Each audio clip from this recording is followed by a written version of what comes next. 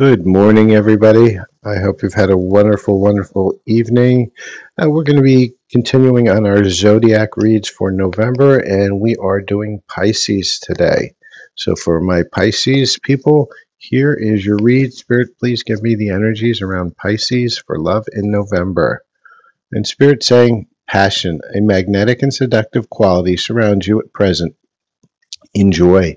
So there's a lot of passion that's available for you in November. So let's see what the energies are going to tell us around that passion. For those of you who are new to my channel, I'm doing a series for the zodiac signs for the love potential for the month of November. These are general collective readings, so please take what resonates and leave the rest behind. If you're interested in your own read, please do reach out. The Spirit, what is the energies for love for my Pisces people? One more card. All right. Oh, wow. So I'm seeing some really nice stuff coming out here. Just the ones that popped on top. Let's see what else we have. So Spirit saying, let love show you how to learn from each other, right? So we've really got to go within ourselves and find that love. Divine soul counterpart attraction transcends superficiality, right? You have to go within, find that heart in there. And guess what? If you do, guess what's going to strike? Cupid's arrow. When love is in the air, when Cupid is around, and that Cupid's arrow may lead to marriage, which is more really a commitment. So don't always take marriage when the card comes out as marriage. As marriage, it just generally means you're moving to, if you're single, you're going to get into a relationship. If you're in a relationship, the relationship's co-committed. If you're engaged, maybe it's going to move up to the next level of being married. So those are the energies that we have. Let's take a look at what other energies for our Pisces folks that we do have for this month. And for those of you who are interested in removing your blocks to love, I will be doing an 11/11 portal healing with my co-host Spiritual Susan, where we're going to be doing Reiki, we're going to be doing light language, cards of guidance, meditation and affirmations. It'll be this Sunday, November 10th. At 4 p.m. Eastern Time. It is donation-based, so just reach out to me and give me a ring. Let me know if you're interested. We'll send you all the information. Still time to sign up for it. Minimum donation is $30. So Spirit, show me what else the energies are for love within this thing. It will also be recorded, so that if you can't make the time, you can actually get the replay and you'll still be able to get the healing from the light language and the Reiki and the guidance. So it's well worth it. Reach out if you're interested. All right, so let's see what love energies we also have here for our Pisces people. So Spirit saying, let go of the past, right? In order to get outside and get to this area, you have to let go of the past. What's coming in is a very physical love language, physical touch. This is a dream coming true, right? This is why it's possibly leading to marriage. There's a rendezvous, right? And that's because Cupid and love is in the air. This person may be your best friend or is going to be your best friend as well. And the love language also will be quality time. So these are beautiful, beautiful energies for my Pisces folks. And if you're new to my reads, again, everything on this side of the read is really the potential, the energies that are surrounding you at this moment in time. And in the middle of the read is the bridge on how do we get there. And on this side of the read, this is where we have challenges, healing that needs to happen. And so as you can see, right now we're pretty weighted on this side. Let's see what the next set of cards is going to show us in the energies, because we like to look at a full picture now. When I do love readings, the love readings are all about energies, potential, and how do you get from point A to point B. It's not going to be a story about what your person is doing or your potential person is doing, because I find those don't actually heal. If you look at my sign here, it's spiritual healing. We work on things that we can fix. We don't work on stories that never come true or that keep you into a place of trauma. So let's see what we have here. We look at what is your block, and let's see how we can fix it. So Spirit, show me what's going on for my Pisces folks for love in the month of November. Show me what we have potential-wise, Spirit. And I'm not taking the whole deck. I saw you trying to dump the whole deck. Make it 2 more cards, Spirit. Okay. And so let's see what we have in the cards. And please do like, follow, share, and subscribe. Reach out if you're looking for your own reading. And also if you are looking for some spiritual healing. I do light language. That's my main thing that I do. However, I like to do cards as well. So with that, let's see what we have in the cards. So we have dragonfly, right? And when we see a dragonfly, it really means change. Things are coming out, right? Lighthearted, adapt, finding out to change, things coming to light and heal, right? Spirit's telling us it's time to change from where you are. The relationship is over, no second chances, grow, transform, what's dead is dead. And Spirit's saying this past, whatever this was in the past, guess what? It's dead, done, done. And when it says done, done, it's giving you a coffin too. And that coffin is really helping you to get to here, right, to that new beginning. So I'm going to put the coffin here because this one is Johnny Dunn, and it's time for you to basically put this to rest, lay this whole relationship to rest, and move to the new one. Reason why it died was because everybody was hiding their true feelings. It was a karmic relationship. Spirit saying get out there and date. Why? Because all this is potential, and we have another metamorphosis of the butterfly. So Spirit, for my Pisces folks, it's time for you to change. It's time for you to get out of this karma, out of this past relationship that you've been holding on to so tight. It's time for you to put the coffin on it and get the masks off and change. Get out of your cocoon. It's time to get out of your cocoon, time to date, time to move on, time to get to these wonderful energies, because these are wonderful energies and these are all there waiting for you. So let's see what's blocking you. And if you look at my reads, my menu of reads, you're going to see that, you know, we have a $10 read. It's called What's Blocking You in Love. And in that read, what we do is we look at what is blocking you, what are the energies, what are the traumas around what's causing you not to find that love. And then we work on how do we get past that, right? And those are the 2 most important things you could ever hear.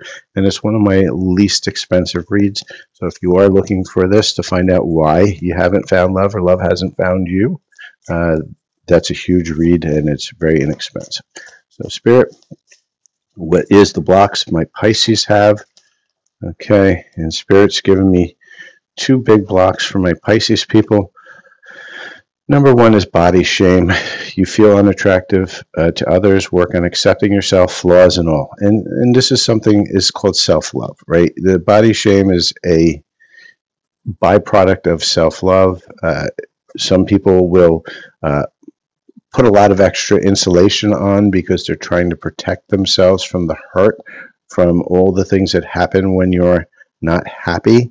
And I see this all the time where people all of a sudden either lose or grow weight because they are upset with themselves. So learn to love yourselves, find that love inside yourself, and your body's going to move to its weight it's meant to be. And it's not there's no specific weight. It's where you've chosen you wanted to be in this incarnation. But you have to start loving yourself, and as you start loving yourself, your body auto-regulates to where you're supposed to be in this now. Right? Otherwise, what happens is it fluctuates up and down because you're not happy within yourself. Second thing is rushing. You can't hurry love. The right one is coming in perfect divine timing. And this is one we never want to hear because we're in an instant gratification society, right? The collective darkness has pushed everything so fast in front of us. We expect it now. And, you know, that helps the collective darkness, and it helps them keep you in trauma because you're always wanting that thing in the now moment. That thing in the now moment, it's trauma, right? Because that's what you're used to. And so you're just going back and forth, and you're like, I want it now, and it's fragmenting your soul more and more. You have to be patient. It's a very hard thing to do, especially in the society where everything is just right there instantaneously in your fingertips. You know, you don't even have to leave your house to go grocery shopping anymore, or clothes shopping, or anything else, or even food. It's all delivered. Same with TV. You don't have to wait a week for the Brady Bunch to come on, or 6 months for the next, season to come through. It's here, right here in the now. So we've got to stop this rushing. And so it's a tough thing, but if you want to get into that healing, that's where you really need to heal, my Pisces folks. So now we've got kind of some of the bigger blocks that are out there for you. Let's look at how do we, what is our higher self, the one that has solved this problem? How did they get out of this place? Right? How did they get to all this love that's coming through here? These doors of opportunity. Spirit, what advice do you have for the collective? Okay, and Spirit's giving you 3 cards. So let's see what your higher selves, this is a collective reading again.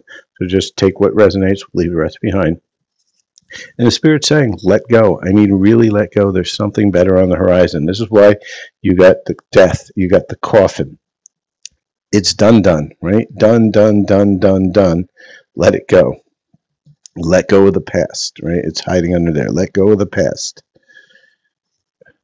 An eclipse may hide your light, but not forever. And so what Spirit's saying is, yeah, okay, so you darkened up a little bit. You went through some trauma experiences. Your light wasn't quite as bright as you thought it was. Well, guess what? That moon moves over, and guess what? The light still comes out. And last but not least, everything is unfolding as it should be. So get yourself into that place of allowing it to unfold, because as I always say within the healing space, healing is a choice. It's not something that happens, although the 1111 portal is coming at us very quickly. Those energies are becoming more and more available since the 1st of November. You won't be able to take advantage of those unless you choose to take advantage of them. You choose to heal, and that's why we're having that group healing, on the Sunday, to take advantage of those for those people who do choose to heal, who choose to find a way to remove those energetic blocks that they have to true love, and are choosing to move forward with their life. And once you choose, the universe follows and will follow you to the ends of the earth to help you get to that place that you want to be, which is of love, right? And so that, it takes time, as it says here, so you got to be patient. So and for Lily, I don't do any personal reads right here on this reading. However, if you show up on Sundays, I do readings. Unfortunately, this Sunday I'm doing a large group healing, so I don't know that I'm going live this Sunday, but I can answer that. Those when I do my free stuff. And if you're looking for your own personal read, I would suggest maybe a mini read or just what's blocking you in love. Then you can reach out to me for that. And if you are in no contact, again, group healing that I'm having this Sunday would probably be really good for you. It is manifesting love, twin flame portal. All those healings are coming in, and that is a donation base. Just send me a DM and I'll give you all the information. It's not expensive. Spirit, what is the timing? So if we do fall into this place, what is the timing? Get one more card. There we go. All right. So Spirit saying to you, and this is because it's a collective read, you're getting a couple spots here. So for some of you who don't want to let go of the past, it's a waste of your time. However, for many of you who choose to do the healing and choose to allow that past to be let go, it's going to happen within a few days, right? From today until the next couple of days, the potential for this door to open is there. You have to choose to go into that door, but it is there. So this is a weekend. This is a prime time to meet people. Go out there, go out and date, go out with your friends, go out with your best friend, and take advantage of the energies, because these energies are huge right now. And so with that, that is my read for Pisces. Please do reach out if you're looking for your own personal read, and watch daily as I put out the love energies for today and also the collective love energies for separation. I do that every couple days. And if you are serious about your healing, visit my spiritual site at Silver Fox Spiritual on YouTube, where I have a huge library of light language that can help you for almost any situation. So with that, I thank everybody, and you have a great day. Cheers.